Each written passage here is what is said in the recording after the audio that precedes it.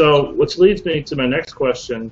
The project you and Brad have started, unfortunately, it seems like Brad's having some technology issues here. It happens. You guys have started a Kickstarter, and it's going to be a documentary of your story. Yeah, that's it in essence. And I mean, there's a lot of ways we could go with this, Dave, and that's one of the reasons why I was excited when Brad and his mother approached me about doing the documentary, because to me, at the heart of this story is the heart. I don't think that you can get this kind of message out and change people's minds unless you can affect their emotions.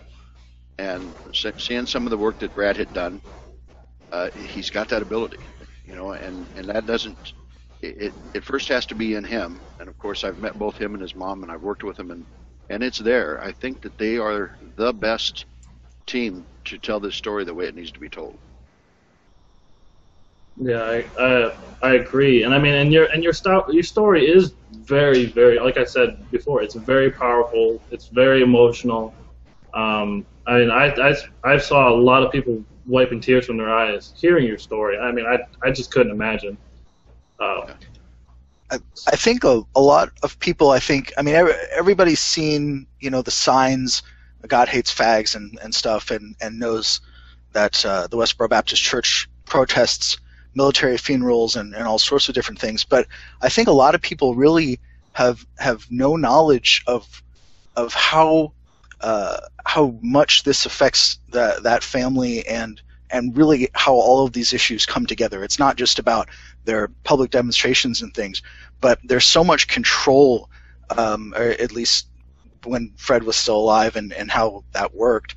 I remember, Nate, when you spoke at the University of Missouri when I first met you, and you told us about the very strict routines that you had to follow every day, and like the training that you did, you know, for marathons as children, and the restrictive diets and so on. It really, I mean, it wasn't just about the message of God hates fags. It was a whole system of oppression inside that church. And I mean, it's a lot more going on than I had any idea about.